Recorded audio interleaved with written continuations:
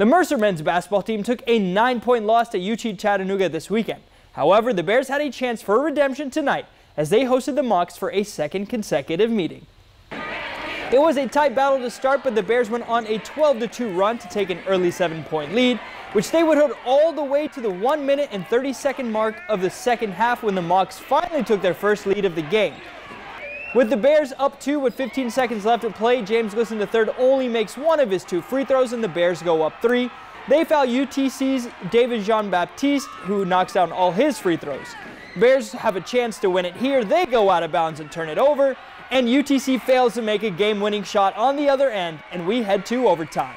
With 20 seconds left in overtime, Kamar Robertson knocks down 2 free throws, and the Bears are down 1. Now this next sequence is pretty crazy. Grant Ledford goes, looks like he has an open layup, completely botches it. Then on the other end, Tucker takes it down, and there's Glisson inside wide open for the dunk, who puts it in, and the Bears go up 1. But on the other end, UTC finds A.J. Caldwell in the corner, who makes the game-winning buzzer-beating 3 to seal the victory for the Mocs. Chattanooga wins 74-72. The Bears do fall to 6-6 in conference play, going 1-4 in the last 5. The Bears are back in action on Thursday at Virginia Military Institute.